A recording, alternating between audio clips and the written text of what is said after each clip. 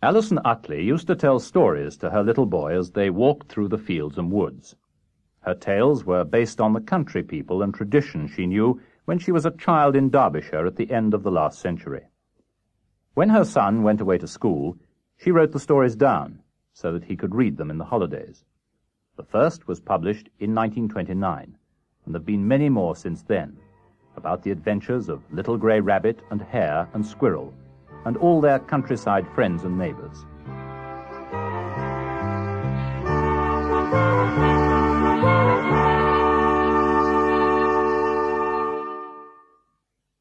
The first story is called Fuzzy Peg Goes to School. It was bedtime, and little Fuzzy Peg the Hedgehog sat by the fire in his nightgown, eating his bread and milk.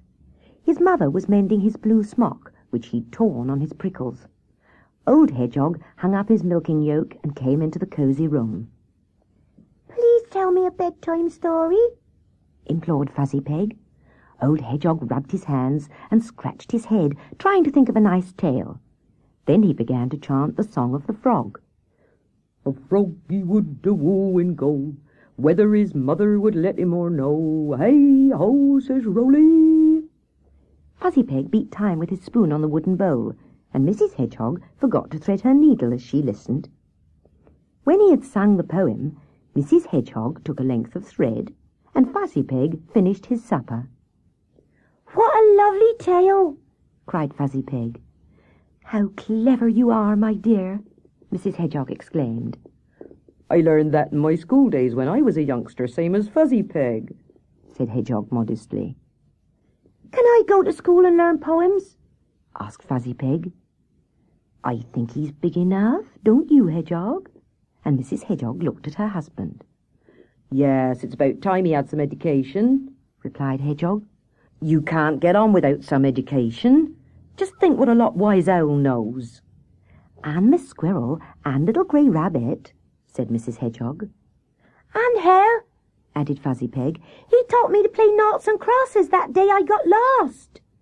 "And that's not wisdom," explained Hedgehog. "That's rubbage." "Can I go to school tomorrow? Please, please?" Fuzzy Peg asked, jumping down from his stool. "Yes, if I've mended these holes in time," Mrs. Hedgehog told him, and Fuzzy Peg hopped round the room for joy.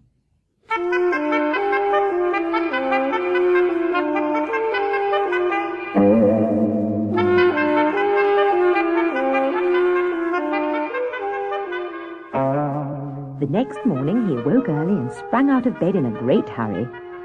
"I'm going to school today," he sang as he rolled downstairs in a prickly ball and bounced into the room where Mrs. Hedgehog was cooking the breakfast.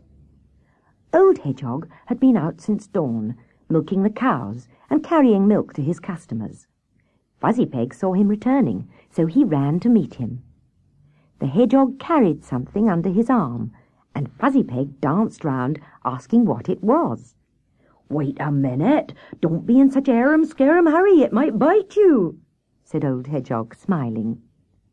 He gave Mrs. Hedgehog the milk for breakfast, and then he sat down and slowly opened the parcel. He took from the leafy paper a little leather bag, and Fuzzy Peg turned it over with shrill cries of excitement. "A school bag! A school bag! Look, Mother, where's it come from?" "Grey Rabbit gave it to me when she heard you were going to school. Your lessons, sums and poems and tales," said Hedgehog. "And your sandwiches for 11s, and your penny for the schoolmaster." Then they all had a good breakfast, and Fuzzy Peg started off for school with the leather bag on his back.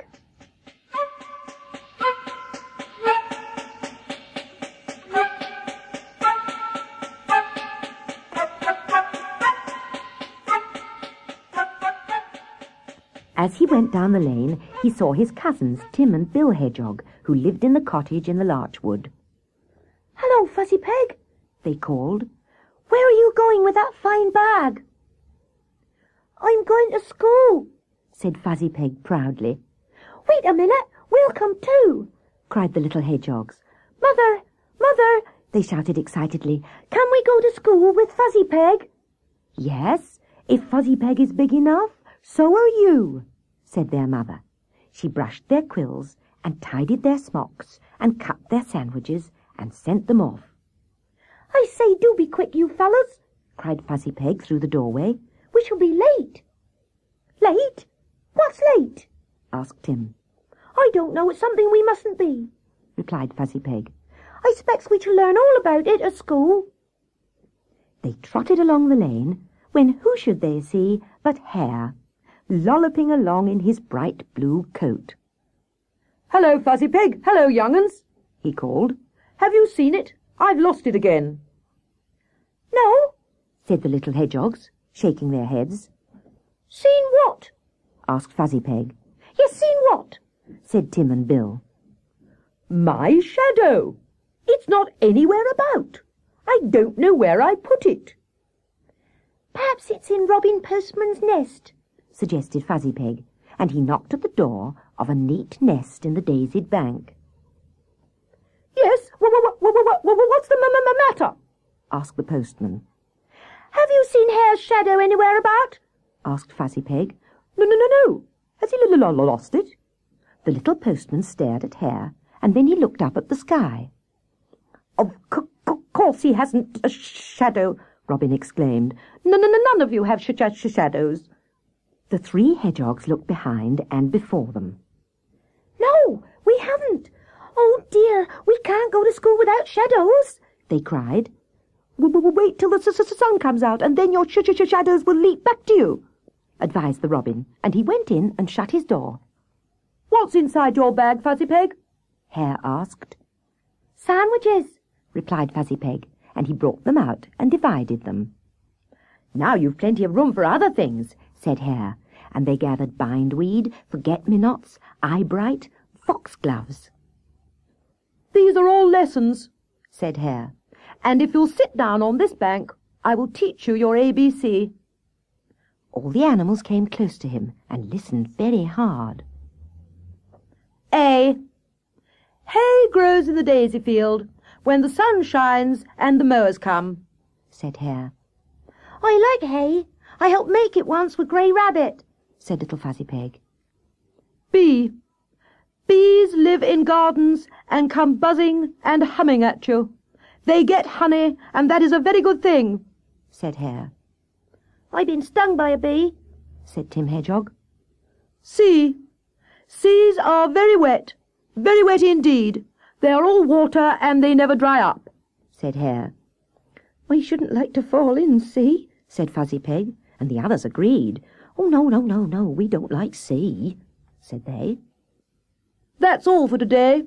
You know your ABC," said Hare, suddenly springing to his feet and running off, for he had spied Little Grey Rabbit coming towards them.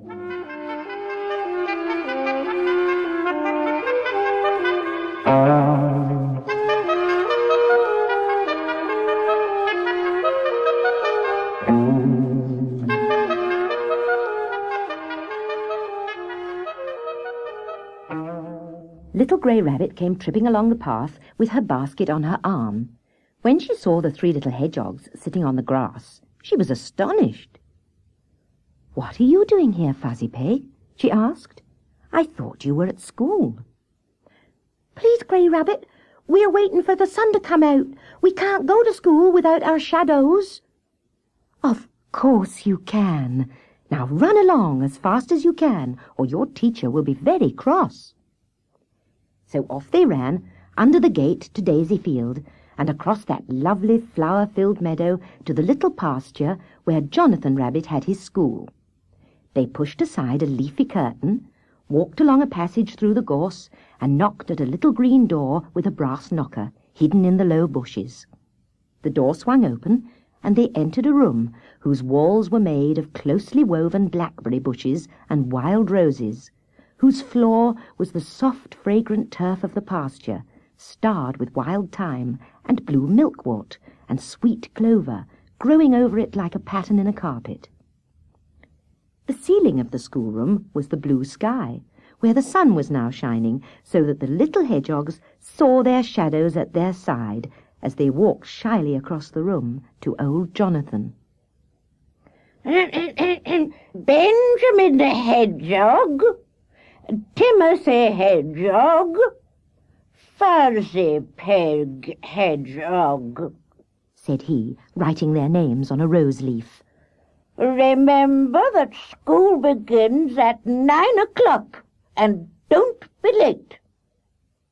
They sat down on the mossy bank which ran round the room by the side of several little animals, hedgehogs, squirrels, rabbits, the young hare, a small mole, and some field mice. They all read from books made of green leaves which Jonathan gave them. Then he asked them some questions, and all the little animals stood up in a row, with Fuzzy Peg at the end. Which flower helps a rabbit to remember? He asked. Nobody knew the answer, but little Fuzzy Peg drew the blue forget-me-nots from his lesson bag and held them up. Quite right, Fuzzy Peg. Go to the top of the class, said Jonathan approvingly. Which flower shuts its eyes when it rains? He asked. All the little animals shut their eyes and tried forget-me-notting, but Fuzzy Peg held up the white trumpet of the climbing bindweed. Then Jonathan asked his last question. Which flower makes gloves for cold paws? Every animal knew the answer, and they all shouted at the tops of their voices, Foxgloves, foxgloves, before Fuzzy Peg could get the purple foxglove from the bottom of the satchel. Now for counting lesson, Jonathan continued. 1, 2, buckle my shoe, sang the animals, and all the little hedgehogs fastened their shoes, but the squirrels and mole and the rest, who wore no shoes, had to look on. 3, 4, knock at the door, they sang. They ran to knock on the brass knocker, tat-tatting like a postman. 5, 6, pick up sticks, they sang, and they all ran into the pasture and gathered as many sticks and twigs as they could carry. 7, 8, lay them straight, they sang, and each tried to lay his sticks in even lengths, which was very difficult. Now Jonathan had enough sticks for his fire, so he put them in a pile and lighted them. Then, whilst he rested from his labours, he sent the little animals out to play. 11 o'clock, said he, blowing at a dandelion clock. Go and eat your sandwiches. Suddenly, Fuzzy Peg saw a little figure in a grey dress with white collar and cuffs coming across Daisy Field towards the school. Here's little grey rabbit, oh, grey rabbit, cried all the animals, and they rushed to meet her and begged her to sit down and tell them a story.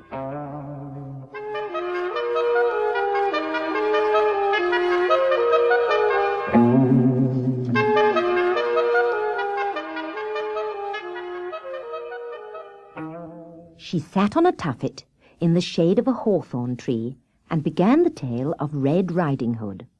She'd just got to the part where Red Riding Hood came to her grandmother's cottage and pulled down the bobbin, and all the little animals were pressed close to her, their eyes wide open, their ears listening to every word she spoke, when there was a mighty roaring noise close by, from behind the hawthorn tree.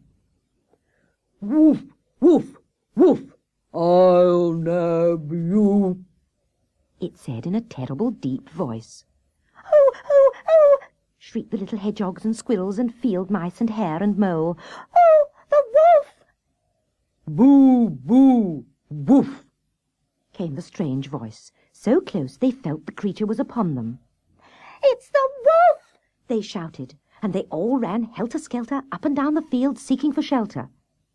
Grey Rabbit stood very still, for she thought she recognized the voice, though it was different in some way. Woof, woof, I'll nab you, roared the creature gruffly. Come out, hare, said Grey Rabbit sternly. Hare, naughty Hare, come out at once. I know that voice. You can't deceive me. From behind the tree leapt Hare, holding a cone-shaped trumpet made from the bark of the silver birch tree. Ha ha! I frightened you. You thought it was a wolf, didn't you? All the little animals came creeping out to stare at the trumpet which Hare carried, all except the youngest rabbit, who was far away, galloping along the leafy lanes home, and Fuzzy Peg. Where's Fuzzy Peg? Asked Little Grey Rabbit. Where's Fuzzy Peg? Echoed the others. Then they heard a squeaky little voice. Help! From out of the stream crawled a very bedraggled little hedgehog, with his satchel on his back and his smock all covered with water weeds. Sea is very wet, he said. Poor little Fuzzy Peg, said Grey Rabbit, running up to him. You'd better go straight home to bed. School dismiss, shouted Jonathan. a holiday. No more school today. You've done quite enough lessons. And the little animals all leapt up and down, crying, A holiday, oh, a holiday. I didn't want a holiday. I've only just begun, said Fuzzy Peg in a quivering voice. But Grey Rabbit took him by the hand and hurried him home, whilst Hare ran alongside. Little Fuzzy Peg was popped into his warm bed with a bowl of delicious gruel and black currant tea. Grey Rabbit sat at his bedside, and she sang little songs to him, while Fuzzy Peg sneezed and chuckled and sneezed again. Then Hare put his head in at the door. I brought you some of my treacle toffee, said he. I made it myself, so you may be sure it's nice, and it's a fine cure for a sore throat. I'm sorry you fell in the water, Fuzzy Peg, old chap. He'll soon be better, said Grey Rabbit. I'll come home with you now, Hare. Goodbye, Fuzzy Peg. Fuzzy Peg croaked, Goodbye, Grey Rabbit. Goodbye, Hare. And then he shut his eyes and slept till his father came home.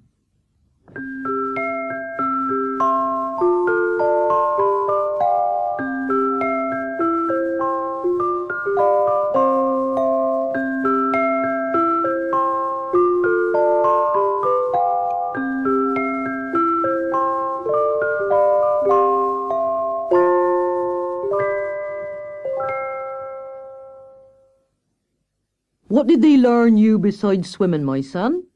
Asked old Hedgehog as he stood at the bedside looking at little Fuzzy Peg, muffled up in his blankets.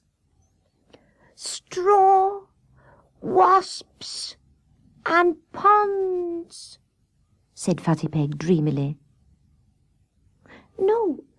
No, Father, I don't think that was what Hare taught me. It was hay, bee, and sea. I fell into sea, Father. And tomorrow we're going to learn Here We Go Gathering Nuts in May, and I'm going to have the youngest rabbit for my nuts in May. I like school, Father. You've not learned much, said old Hedgehog. and they say a little learning is a dangerous thing. You'd better get a bit more knowledge tomorrow, and don't go to Mr. Hare for your lessons neither. And that is the end of the story.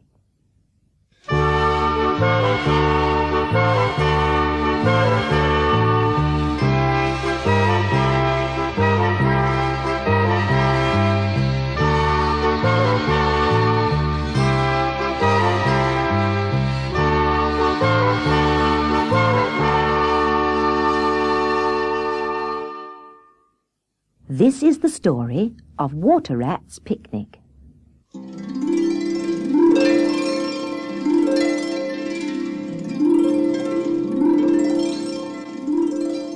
One day, Water Rat came out of his house by the riverside and strolled down his garden path. The garden was full of riverbank flowers, bright blue forget-me-nots, watermint, and yellow flags. He picked a sprig of flowering rush and fastened it in his buttonhole. Then he whistled a sea shanty and went towards his boathouse. There lay the neatest, prettiest little boat you ever saw. She had a pair of slender oars like scarlet wings. She was made of polished elm, and the name, the Saucy Nancy, was picked out in gold letters. A couple of cushions lay on the seat, and a water jar was in the bow. On this particular fine day, Water Rat took a duster from his pocket and whisked the specks from the boat. Then he stepped back and looked at her with admiration. He took the stone jar to the spring and filled it with clear water. He polished up the copper kettle and packed the picnic basket. Water Rat took up the oars and rowed some distance. He moored the boat to the roots of a willow and leapt out. Then he walked across the fields to Grey Rabbit's house. His short legs ached as he went up the garden, for he was a water animal, and field paths tired him. He tapped at the door. "Come in, come in," called Grey Rabbit, who was busy making strawberry jam. "Oh, Water Rat, how pleased I am to see you," she cried when she saw her friend. "Do sit down and rest. I shan't be long now. The strawberries are bubbling."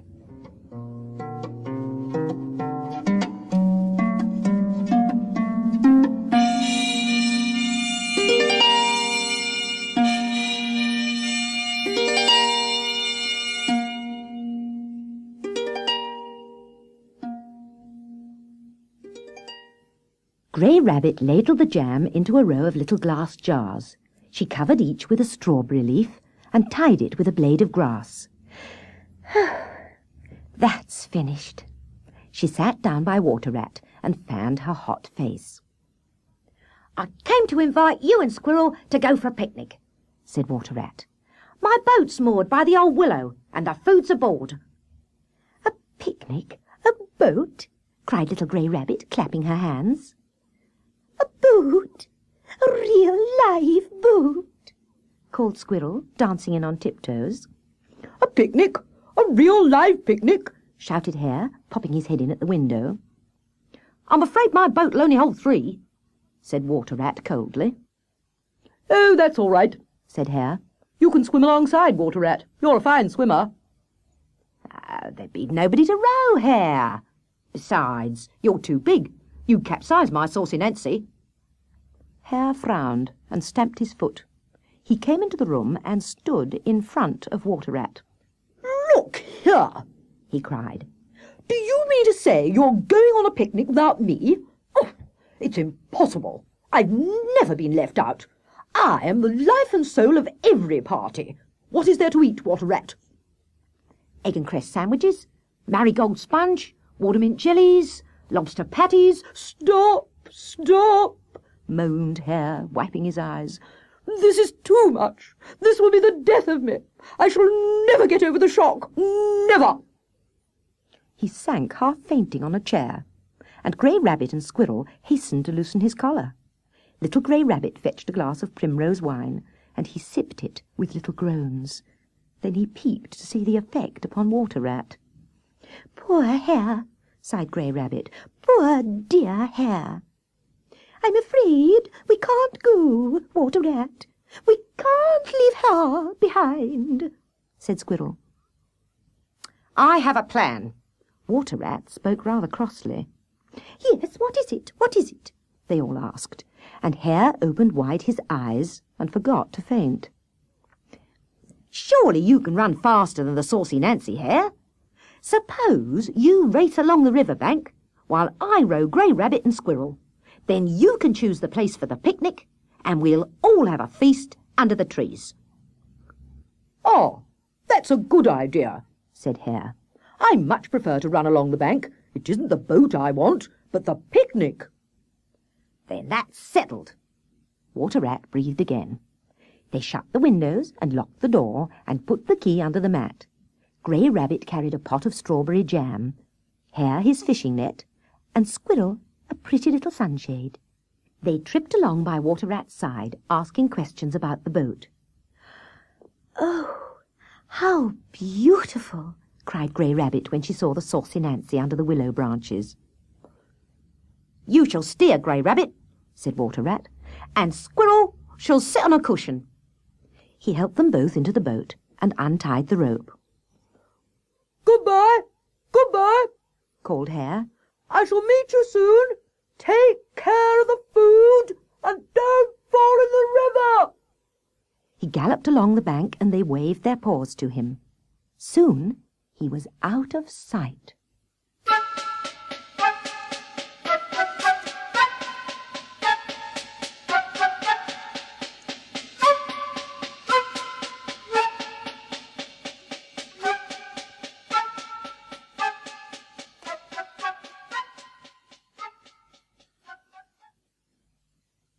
Squirrel leaned over the side to watch the fish playing hide-and-seek under the boat's shadow. Grey Rabbit steered past small rocks and islands. Water Rat rowed with light, graceful sweeps of the scarlet oars. He pointed out many strange sights of the water highway. There was a scurry and flurry and a loud quacking as a flock of white ducks came hurrying up. "Quack, quack! Where are you landlubbers going so fast?" they asked. "For a picnic," said Water Rat. "Don't come too near. You shake my boat." One duck snatched Squirrel's sunshade and carried it off with peals of quacking laughter. Another pulled the strings of Grey Rabbit's apron and untied it before poor Grey Rabbit could protest. Water Rat sprang up, but another duck grabbed his frill.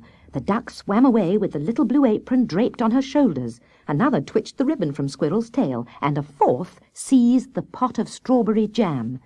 There was such a commotion, such a rocking of the boat, and a flash of feathers, and a splash of water, that nobody noticed another duck seize the picnic basket. "It's outrageous!" exclaimed Water Rat. Then he started. "What's that I see?" He stared at one of the ducks. "Is it? Oh, can it be? Is it possible? Has she taken the picnic basket?" The duck held the little picnic basket and tried to open it. She couldn't unfasten the wooden pin, and as she struggled, the basket slipped and went down, down, down to the bottom of the river. "Ooh, ooh," cried Squirrel and Grey Rabbit. "I'll get it," muttered Water Rat, and he took off his velvet coat and dived overboard. Down to the bed of the river he went, and there, lying among the water weeds, he found the basket. He put his arms round it and swam back to the boat. He hauled it over the side and clambered after it. Then he sat upon it and rowed as fast as he could away from the ducks. They were so busy playing with Grey Rabbit's apron, twirling the little sunshade, and eating the strawberry jam, they took no more notice of the boat. "It's lucky it's lined with mackintosh," said Water Rat. "All my things are waterproof as I live by the river. It won't be any the worse, but I'm sorry about your apron, Grey Rabbit, and your sunshade, Squirrel." "I will make another apron," said Grey Rabbit cheerfully. "And I will have one of those big round leaves for a sunshade, if you will pick it for me, Water Rat," said Squirrel. Water Rat picked the lily leaf, and Squirrel held it over her head and tried to forget her sunshade.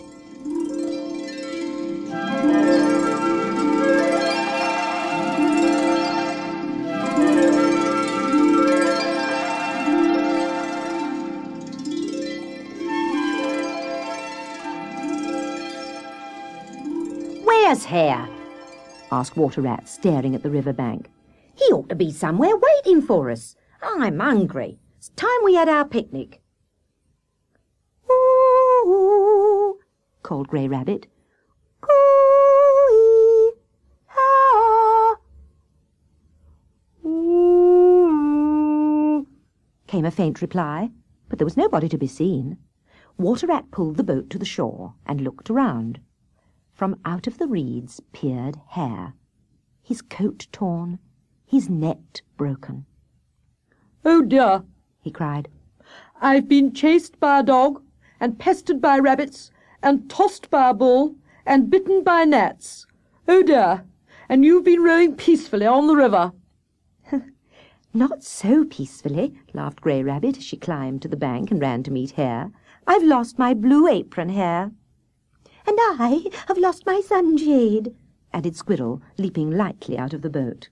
"Yeah, we nearly lost the picnic basket," said Water Rat. "Oh, that would have been a calamity," muttered Hare. "A calamity. The thought of the picnic basket kept me from despair." He took the basket from Water Rat and clasped it to his heart. Then he sat down under the silver birch trees to nurse it. Now and then he peeped through the meshes or tried to unfasten the catch, but the basket was tightly shut. Grey Rabbit and Squirrel ran about picking up sticks, and Water Rat carried the kettle and water jar to the hollow by the trees.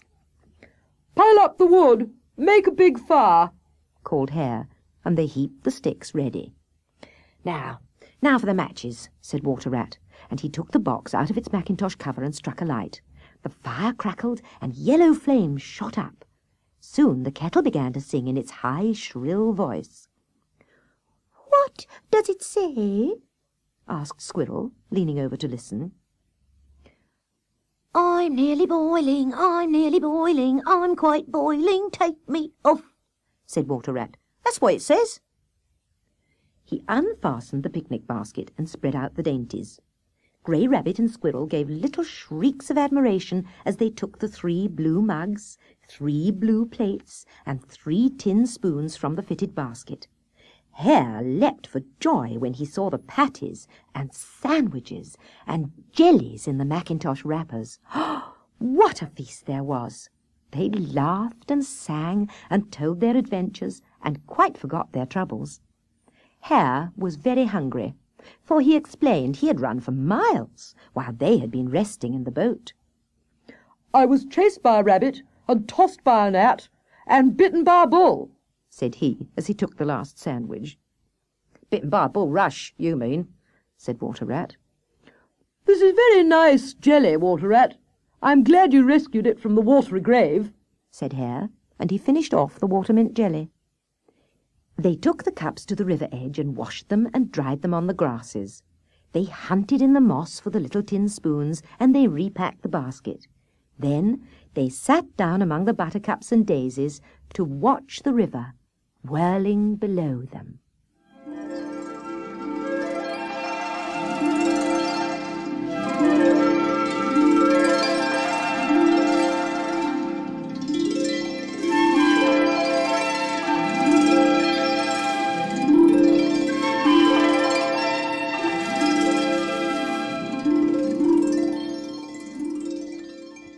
Hare crept softly out of sight and climbed into the boat. He untied the rope and pushed her out into the stream. "You didn't know I could row," he called, splashing with the scarlet oars. "It's quite easy." "Oh, Hare, take care!" shrieked Squirrel as the boat rocked dangerously. "Sit down, Hare," commanded Water Rat. "You'll upset her if you stand up." "Your boat's so wobbly," said Hare, swaying to one side. "If I move, she rocks like a cradle. Steady on there, steady." He sat down with a thump, and the boat shook. He dipped the oars deep in the river and dragged up some weeds. Then the oars waved wildly. Hare's feet flew up, and he shot backward into the water. "Save me! Save me! I'm drowning!" he cried, kicking and struggling. Out of the shadows came the company of ducks. They circled round poor Hare and grabbed him by his fur. One got his left ear, another his right, another his leg, and the fourth his coat-tail. Then they swam to the shore with him. "Quack, quack, thanks for the strawberry jam," they quacked as they pushed him on the bank, and away they went, cackling with laughter. "Quack, quack." Squirrel and Grey Rabbit dried him with their handkerchiefs and squeezed the water out of his fur. The poor bedraggled Hare crouched over the embers of the fire, shivering. "It's very wet in the river," he said, with his teeth chattering. I never knew that boat wasn't safe. Water Rat should never have invited us. We shall all be drowned going home. You will have to run, said Grey Rabbit. It'll keep you from catching cold. Water Rat swam after the little boat and the pair of oars which were floating down the river. He rowed back and dried the boat and wiped the cushions. I told you how it would be, said Hare sternly. You would bring your old boat for the picnic. It isn't safe. It never ought to be on the river. He started off along the river bank, trotting with head bent.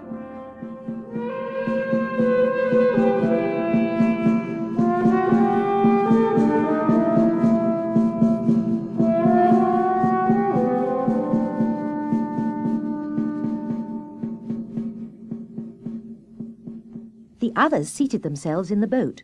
Water Rat rowed swiftly, and soon they were back at the old willow tree. "Oh, thank you, dear Water Rat. Thank you," they said, and they scampered home as fast as they could. "Hare, Hare," they called as they went into the house. A violent sneeze shook the house, and loud bangs came from Hare's bedroom. They ran upstairs. There was Hare, with his feet in mustard and water, and his head in a blanket. Sneezed Hare. I thought you were both drowned. Make me some elderflower tea, Grey Rabbit, and make me some gruel with sugar in it, Squirrel, quicker! Squirrel and Grey Rabbit raced round with herbs and hot water, and soon Hare was snug in bed with his basin of gruel and a teapot of elderflower tea. Pit-pat, pit-pat, pit-pat. Little footsteps came flipping to the door. There was muffled laughter, and a shuffle, and flop. Grey Rabbit looked at Squirrel, and Squirrel looked at Grey Rabbit. "What can it be?" they whispered. Pit-pat, pit-pat, pit-pat. Little footsteps went flipping down the garden path, flip-flopping over the grass. Quack, quack, quack. Little Grey Rabbit stepped softly to the door and opened it a crack. On the doorstep lay her blue apron, rather torn and dirty, and very wet. "Oh, how glad I am to get my little apron again," she cried, and she hung it by the fire to dry. But the sunshade never came back. The ducks liked it so much they wouldn't part with it. Any day you could see them swimming down the river, one of them carrying Squirrel's sunshade, and another playing with Squirrel's ribbon bow.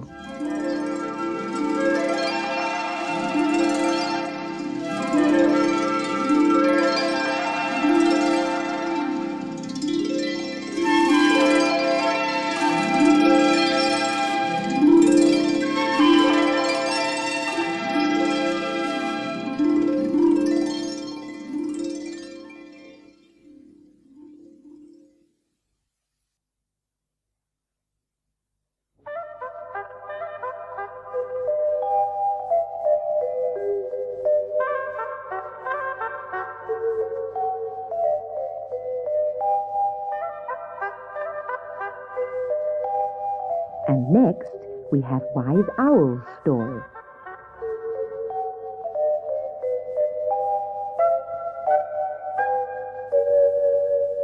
Wise Owl lived in the hollow oak tree in the middle of the wood.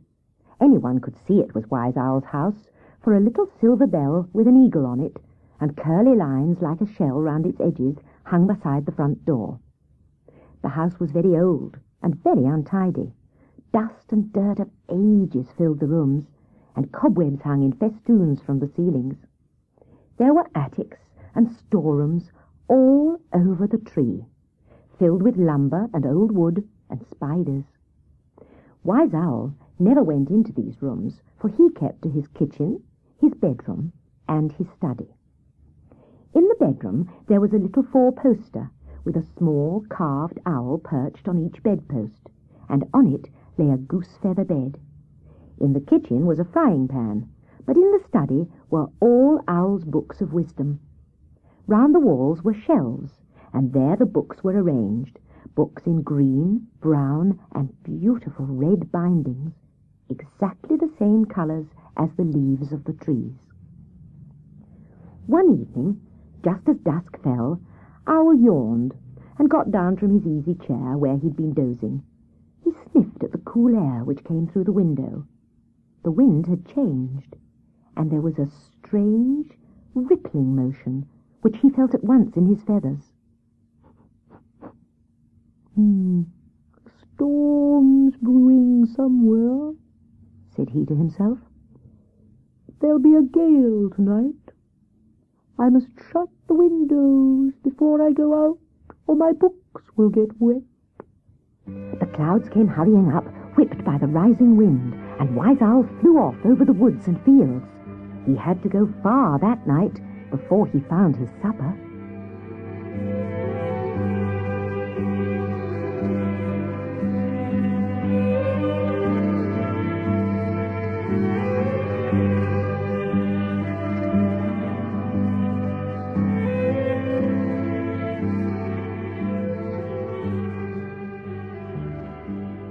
The sound of the wind and the echo of a crash awoke Hare in the little house at the end of the wood.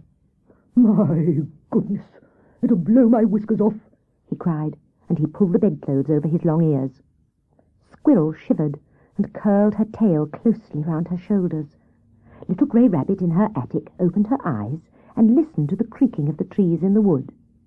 After a time, she heard a strange, wailing voice, which seemed to come from somewhere near.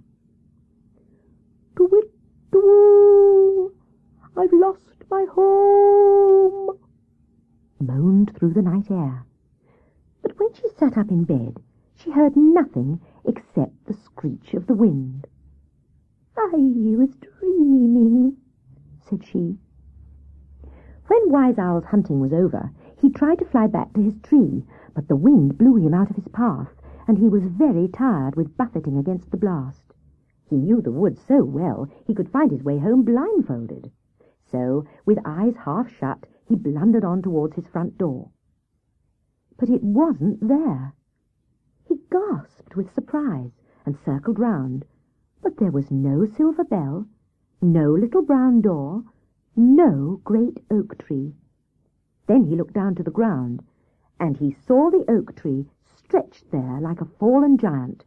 The door was broken off, books lay scattered on the grass, a dictionary floated like a white lily on a pool of rainwater, and the silver bell had gone. "Oh, woe is me, woe is me," cried the owl. "To-wit, to-woo, what shall I do?" His great wisdom deserted him, and he was just a lonely, unhappy owl, very wet and very tired, with no home to rest in.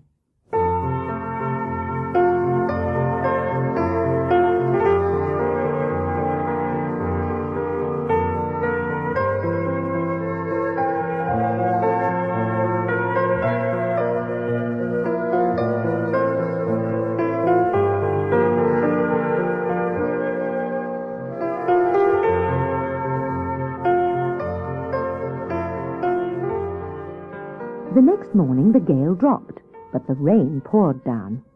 The little rabbit could hear the patter of the drops on the roof as she dressed, and she looked from her window at a drenched world. "I wonder what that crash was I heard in the night," said she to herself. "I'll just slip out while the others are asleep." She slipped a cloak over her shoulders and ran out in the wet, down the path to the wood. When she got near Wise Owl's house, she saw the fallen tree, and the broken door, and all the tumbled wet books. "Oh, poor Wise Owl, what will he do with no home?" she cried, and she gathered up some of the books and put them under the tree for shelter. She looked round for Wise Owl, but he was nowhere to be seen, so she hurried back with her sad news. "We must all do something," said Hare as he ate his porridge. "Yes, let's do something really useful," said Squirrel, and she sipped daintily at her tea. "Should we invite him here as our guest till he finds another house?" asked Grey Rabbit. "Here?" exclaimed Hare, puckering up his face. "In this house? Grey Rabbit, are you mad?" "He'd break our cups with his wings," said Squirrel. "He'd be asleep all day when we wanted to tidy the house and make the beds. Besides, his ways are not our ways." She shivered. "No, it wouldn't do," agreed Grey Rabbit. "He must have a house of his own. He must have a nice big house to hold all those books of wisdom which I saw lying in the rain." There was silence for a moment, and then Grey Rabbit said, "Suppose we go out and look for one for him." "Can't he do that himself?" grumbled Squirrel. "He doesn't like the daylight, you know, and at night he's too busy," said Grey Rabbit. "We will wait till the rain stops, and then we will take sandwiches and spend the day house hunting." "Sandwiches? Splendid!" cried Hare. "I love house hunting." He ran to the door and looked out. "There's a rainbow in the sky, Grey Rabbit. We can go quite soon."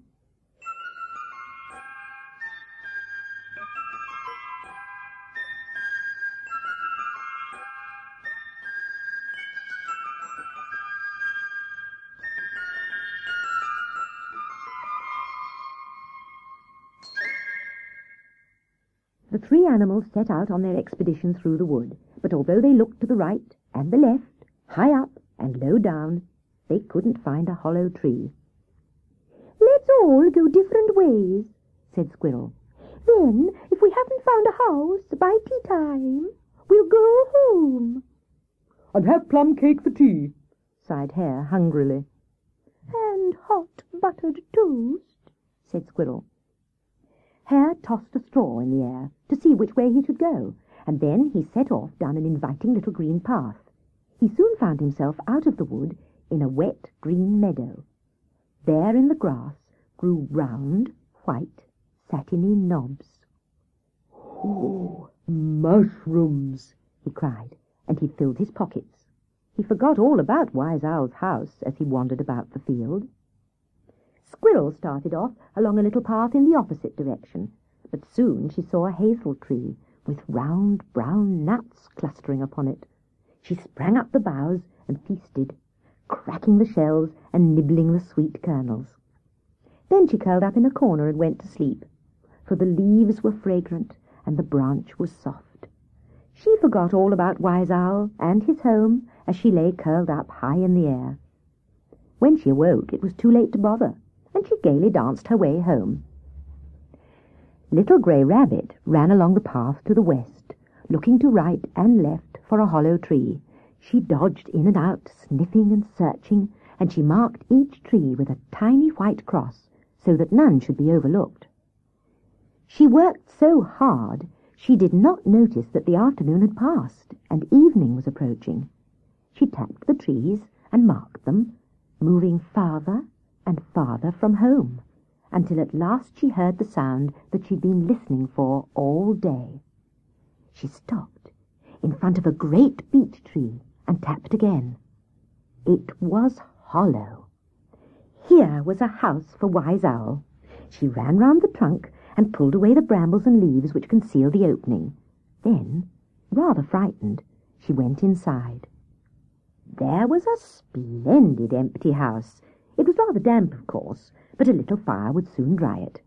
There were 3 rooms, and lots of attics, and shelves all round the walls. It was just right for Wise Owl. She went to the door and looked out. The moon was rising behind the hill, and a soft golden glow spread over the wood. A moonbeam shone into the doorway, and lighted up a pool of water on the ground. Grey Rabbit thought of Wise Owl just starting on his rounds, and she felt frightened.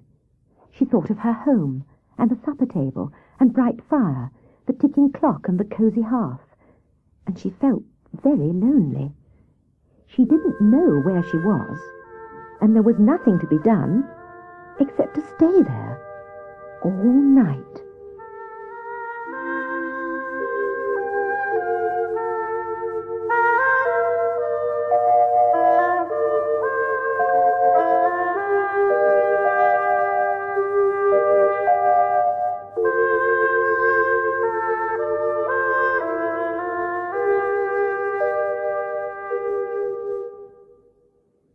When Hare went home, he found Squirrel reading one of Owl's books.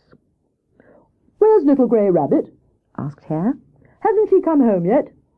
No, she probably met Wise Owl, and they talked about tails and bells and hollow trees," said Squirrel. "She'll come soon." They had tea without her. But when supper time came, and there was no Little Grey Rabbit, they both grew anxious. Hare put a lighted candle in the window to light her home, and then he stood at the door and called, "Coo-ee, coo-ee, coo-ee."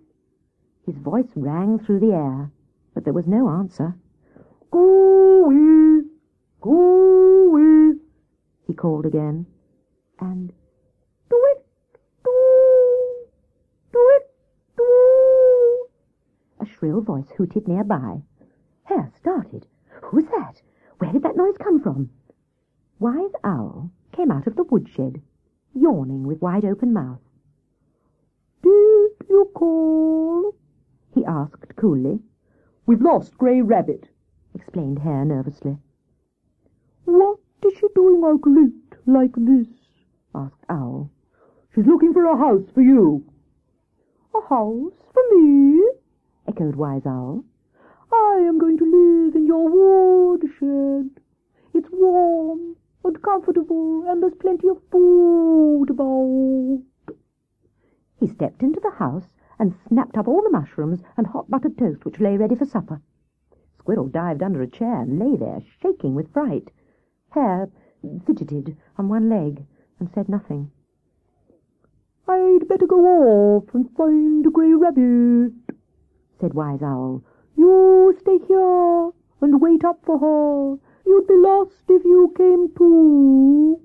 Wise Owl flew over the woods, calling, but either the tree was too thick, or Grey Rabbit was too fast asleep. She never heard his voice, and he had to return without her. Hare and Squirrel were very much alarmed, for Wise Owl was a famous finder of lost animals. "I'm going to sleep now," said he. "Don't disturb me. You two must go out and look for her. Now hurry up," commanded the owl as he stood in the doorway. "No dilly-dallying, no shilly-shallying." The two animals sprang up and got ready with sticks and map and compass, and Owl returned to the woodshed. There was a sound outside. The door was pushed open, and in came Little Grey Rabbit, looking as fresh as a daisy. She had washed in a stream and brushed her hair with a teasel brush. "Wherever have you been?" cried Hare. "We were just going to look for you. Owl was out hunting for you all night."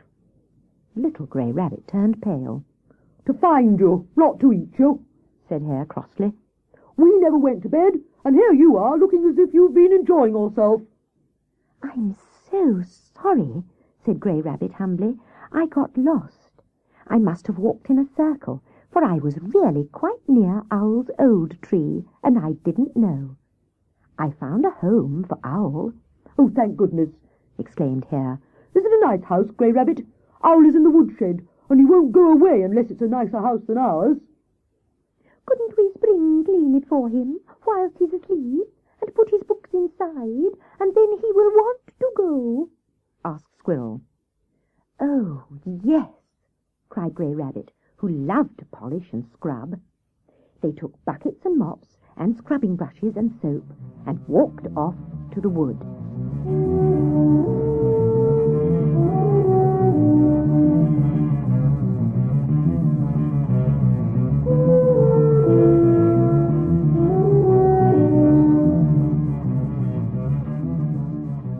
Grey Rabbit led them to a beautiful beech tree with golden brown leaves spreading in a tent overhead, and thousands of beech nuts hanging from the branches and spilling onto the warm earth. "Ooh, I shouldn't mind living here myself," said Squirrel, as she cracked the three-cornered nuts and ate the tiny kernels. "We will take some of these home for beech bread." "It's a fine tree," said Hare. "but where's the door?" Grey Rabbit pointed out the small hole near the ground. "Owl won't want to fly down to the earth when he comes home," objected Hare. I don't think he'll change from the woodshed. Then he added hurriedly, Excuse me a moment, I've forgotten something. I must run home. and away he went. He doesn't want to scrub and rub, said Squirrel crossly, but Grey Rabbit took her into the tree, and she forgot her disapproval of Hare as she explored the rooms. It's a very nice house, said she, fit for a king. They filled their buckets from the pool nearby, and they scrubbed and mopped the floors and walls and ceilings. They washed the little shelves and bookcases and the cupboards which hung all round the tree. Owl will be able to keep all his books here, said Squirrel, and she put some pointed chestnut leaves on the floor for green carpets. There's a place for his blotting paper, and his pen, and ink, and— Tape measure and thimble, interrupted a voice, and Hare came in, carrying a saw. What is that for? asked Squirrel. It's a saw, to saw things, said Hare. You never thought, but I did. He sat down on a bench and folded his arms. Do you imagine that Wise Owl would live here with that door? Why, he couldn't get through it without crawling. I said to myself, that owl will want to live in our woodshed if we don't do something. So, I'm going to make a door high up so that he can fly right in and no burglars can get into his rooms. He climbed up the steep stairs and cut a neat door in the tree. He fastened hinges of springy bark so that no one would notice it, and then he cut a window in Owl's study, which was very dark and dismal, and put another in the kitchen. A nice, airy house with every modern convenience, said he proudly. The three animals went to the oak tree and collected the books, which were now dry with the wind and the sun.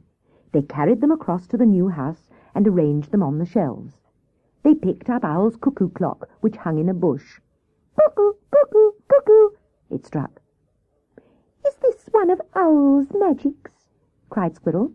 I wondered why the first cuckoo was always heard in this wood.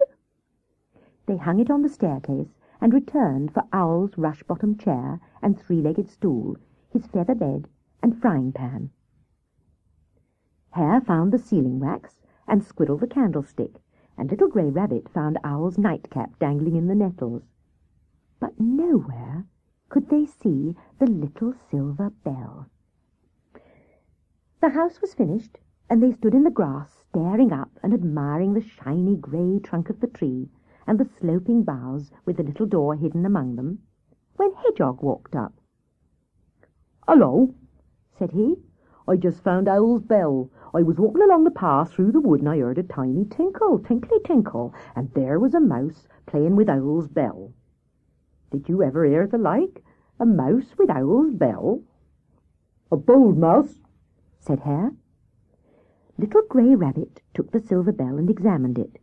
It was none the worse, but she rubbed it and polished it. Then Squirrel ran up the tree and hung it at the side of Owl's front door, and the four walked back to the little house at the edge of the wood.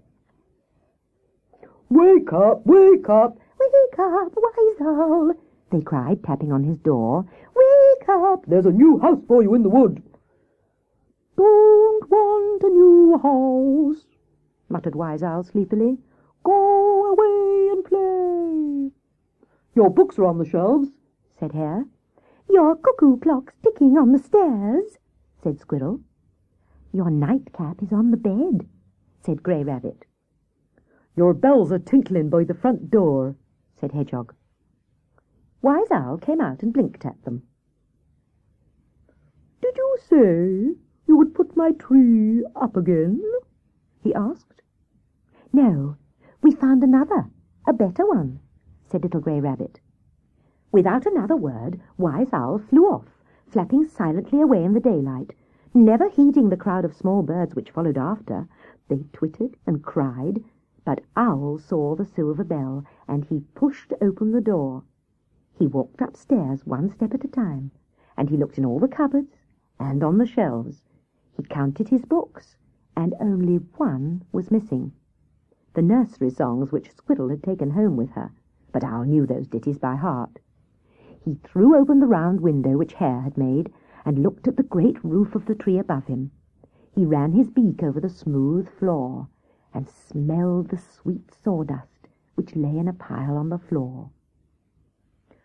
"I must give a present each to the squirrel, the hare, and the little grey rabbit," said he. "They've certainly done me a good turn. Something for something has always been Owl's motto."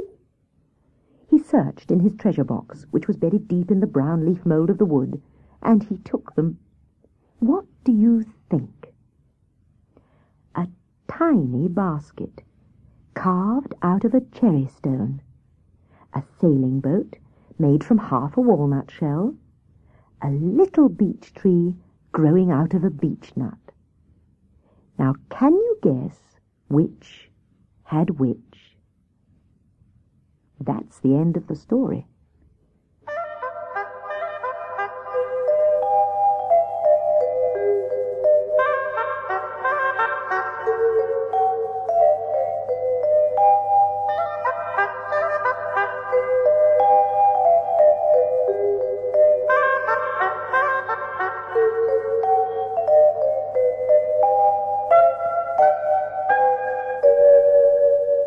The last story is called Hare Joins the Home Guard.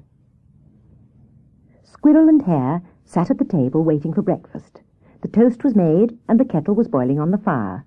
Little Grey Rabbit warmed the teapot and put in 3 spoonfuls of daisy tea. She poured the boiling water over it and placed it on the table under the tea cosy. Then she gave Hare a big bunch of lettuce and Squirrel a middle-sized bunch, and on her own plate she put a very little bunch of leaves. There was brown bread and honey and nuts, and a pat of yellow butter from the Alderney cow. "Where's the milk, Grey Rabbit?" asked Hare. "We can't drink tea without milk." He munched his lettuce noisily and frowned at Grey Rabbit. Where's old Hedgehog? asked Squirrel, delicately cracking a nut. "I'll see if he's coming," said Grey Rabbit. "He's never been as late as this. Something must have happened."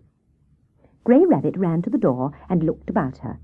Then she spied Hedgehog the milkman. He was trotting quickly along the lane with his cans of milk. Good morning, Hedgehog, called Grey Rabbit, and she went to meet him. The milkman stamped up the path and looked through the doorway at Squirrel and Hare. He put down the milk cans and waited for Grey Rabbit to get her jug. "Have you heard the news?" he asked importantly. "What news?" asked Hare, and he held up his empty mug. "Where's the milk, Hedgehog? We want milk, not news." "There nearly was no milk. Nearly was never a drop," replied Hedgehog crossly. He filled Grey Rabbit's jug and then stood gazing very sternly at all of them. "What's the matter, dear Hedgehog?" asked Grey Rabbit anxiously. "There's a war," said Hedgehog. "That's what's the matter. A war." "A war? What's that?" asked Hare, and they all looked puzzled. "A war's a battle coming on us. Yes, cows was that upset they kicked over my bucket when I told 'em and toppled me over. I had to begin milking all over again." "Why were the cows upset?" asked Grey Rabbit. "And the milk upset?" asked Hare. and you upset?" asked Squirrel. "Because there's a war. Bang, bang. Cows don't like a noise." "Who is going to make a noise?" asked Grey Rabbit. I don't know. Somebody's on the warpath. I'm off to find out. Keep indoors and mind yourselves. Don't get hurted. Good day to you all." Hedgehog took up his pail and trotted down the path. Squirrel, Hare, and Little Grey Rabbit all talked at once as they sipped their tea and ate their crisp lettuce and toast. "Perhaps it's a fox or a billy goat or a weasel on the warpath," said Hare. "Perhaps it's a wolf," faltered Squirrel. "Or a mad bull," went on Hare cheerfully. Tap, rat-a-tat-tap. There was a flutter of wings, and Robin the postman appeared on the doorstep with his bag on his back. He held out a leafy letter to Grey Rabbit. "Have you the news?" he asked. "Yes, there's a "Oh, there's a war," cried the 3 friends all together. Tell us about it, Robin. It's a war of the weasels. There's an army of them coming to attack us, and you better get ready. They're coming from the faraway woods to invade our peaceful little land. He shook his post bag and showed them all the leaves which brimmed it. All these letters to deliver this morning, he boasted. Everybody's got a letter today. We've all got to wake up and arm ourselves with spears and arrows against the invading weasels. And away he flew.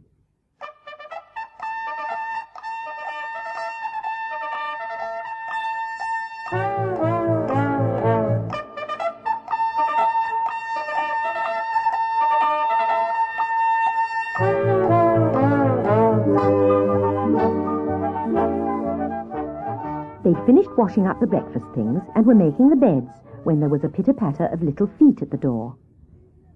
Goodness me, the enemy's here! Shrieked Hare, and he and Squirrel dived under their beds, leaving Grey Rabbit to face the army. She peeped through the keyhole, and there stood her old friends Mouldy Warp and Water Rat, with a company of timid rabbits and squirrels from the woods. "We've come to hold a council of war," said Mouldy Warp, and he rapped on the door. "Who goes there?" said Squirrel in a faint squeak. "Friend or foe?" called Hare in a thin, high voice. "It's Mouldy Warp, the mole," laughed Grey Rabbit, and she flung wide the door and ran to welcome him. There wasn't room inside for so many, so they sat in the garden and held council. "The weasels are on the warpath," said Mouldy Warp. "Where is the warpath? Yes, where?" asked the rabbits. "It's that long lane, the old Roman road, which runs through the woods to the hills as straight as an arrow. That's the warpath.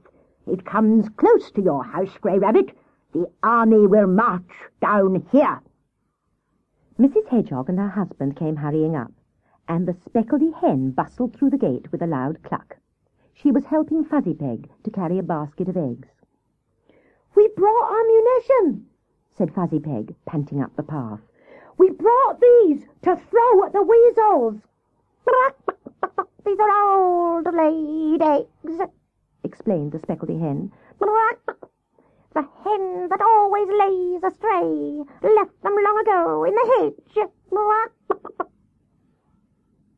"Capital," cried the mole. "They'll be deadly. Bring more if you can, speckledy hen."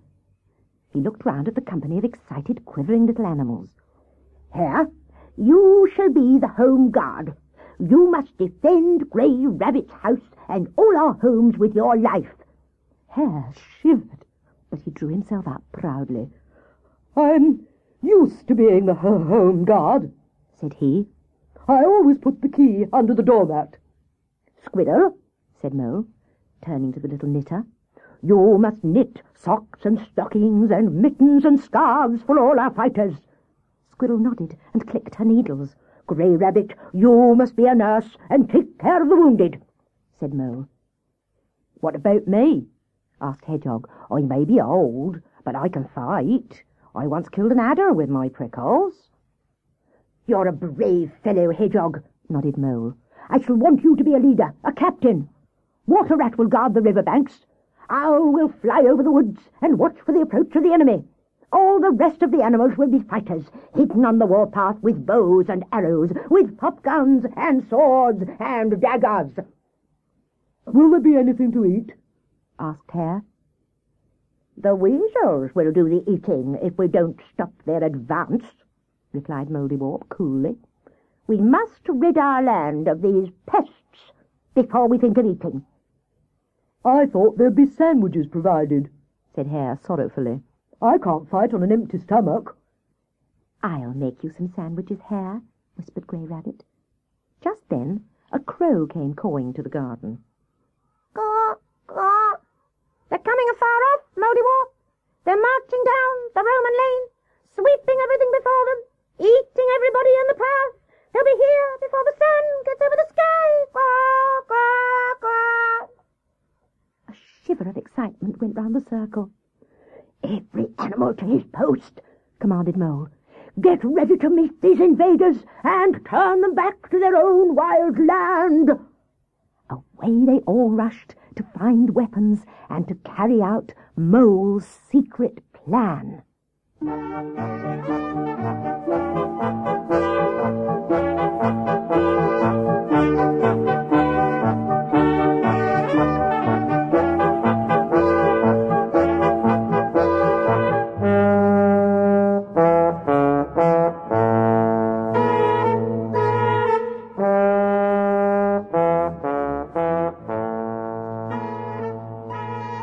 Inside Grey Rabbit's house all was bustle and stir.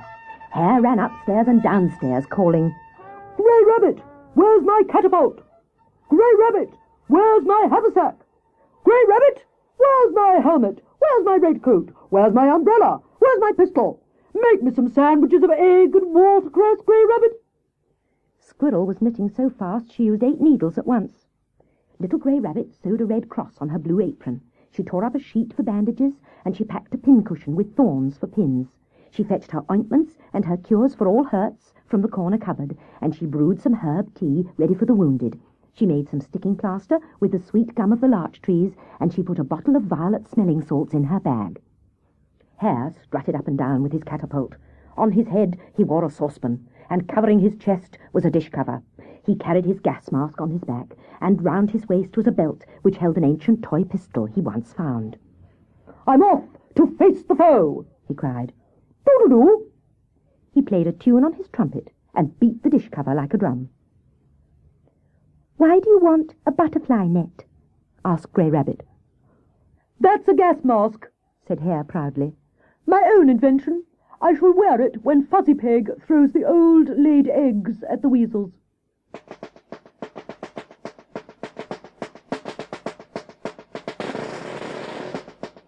Tweet-doo! Called Wise Owl in a long-drawn cry. Doo! Get to your places! They're coming near!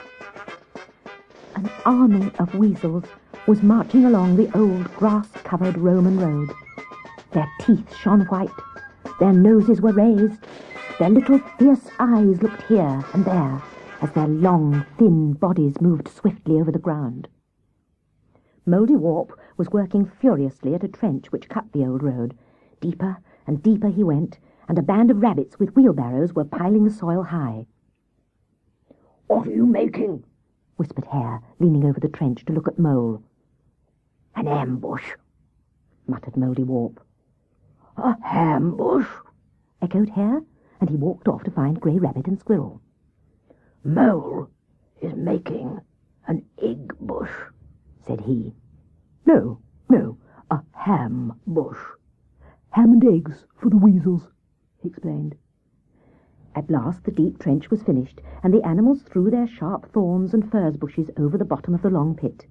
Across the top they spread a layer of twigs, so delicately placed that they would snap with the lightest touch. Squirrels dropped grasses over the gap, and Robin the postman came with a mailbag full of leaf letters to sprinkle there. A ham and egg bush, whispered Hare to anyone who had time to listen. An ambush, corrected Mole. A trap to catch the enemy. Now hide yourselves with your pop guns and don't move a whisker, he told the rabbits. Squirrels, all of you, climb the trees and wait with your bows and arrows. So the squirrels climbed the trees, and the little rabbits hid in the bushes with their pop guns pointing towards the pit in the lane. They were shaking with excitement. They couldn't keep their whiskers from trembling. Fuzzy Peg and his cousins were crouched behind some dock leaves, and in the nettle bed beside them were the old laid eggs. Throw your bombs in the trench when the weasels fall into it, said Mouldy Warp. Be ready with your bombs and throw them at the enemy. Tramp, tramp, went the feet of the weasels down the green lane towards Grey Rabbit's house. Their long bodies moved in snaky columns as they followed their leader. Suddenly, Wise Owl dropped like a stone and carried off the big weasel at the front of the army. The rest squealed in surprise and hesitated. Those at the back marched on, and the foremost were pushed on the thin layer of twigs over the pit. Down they went, one on top of another, falling head over heels into the ambush Mole had made, At the bottom of the pit were the thorns, like a bed of spears to prick them. "Fire! Fire!" shouted Mouldiwarp, and bang went his old blunderbuss among them. A shower of little arrows and a hail of little stones fell among the scrambling weasels. Then Fuzzy Peg and Tim and Bill Hedgehog threw the old laid eggs. Every egg hit a weasel and knocked over a dozen others. Whew! What a smell there was! Hare put on his gas mask and fired his sandwiches from his catapult by mistake. It wasn't until his haversack was empty that he discovered his mistake. "Oh, just my luck," he murmured. "Excellent egg and cress sandwiches all gone, and I've got stones to eat." The weasels struggled and fought and rolled about in the pit. "A trap! A trap!" they cried, and they climbed on each other's backs and scrambled out. Away they went, over the fields, across the woods, many a mile to their own wild country. "We will never go to Grey Rabbit's house again," they told each other as they licked their wounds and crept into their holes. "Never. The fiercest animals on earth live near Grey Rabbit's house."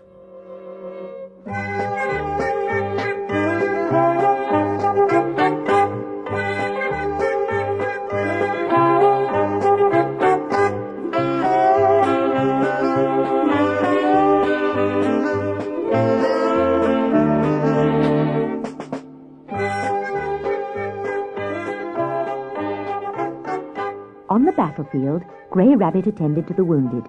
She put bandages round the rabbit's paws and pinned them with thorns. Mrs. Hedgehog carried bowls of hot pea soup to the tired little animals, and Old Hedgehog came hurrying up with a can of warm milk. "Where's Mouldiwarp, our leader? Where's Fuzzy Peg, our bomber? Where's Wise Owl, our scout?" they asked. Down the lane came Mouldiwarp and Fuzzy Peg, and behind them a crowd of little rabbits and hedgehogs and mice. "You shall all come to the Feast of Victory," promised Mole. "Now the war is over, and the weasels have been defeated, we needn't fear them any more." "A feast!" cried Hare. "Ha ha ha! That's better! That's worth fighting for! Hurrah for Mouldiwarp the leader!" "Hurrah, hurrah! Hurrah for Fuzzy Peg the bomber!" cried the little army. "Hurrah for Grey Rabbit, the Red Cross nurse, and Squirrel the knitter, and Hare the home guard!"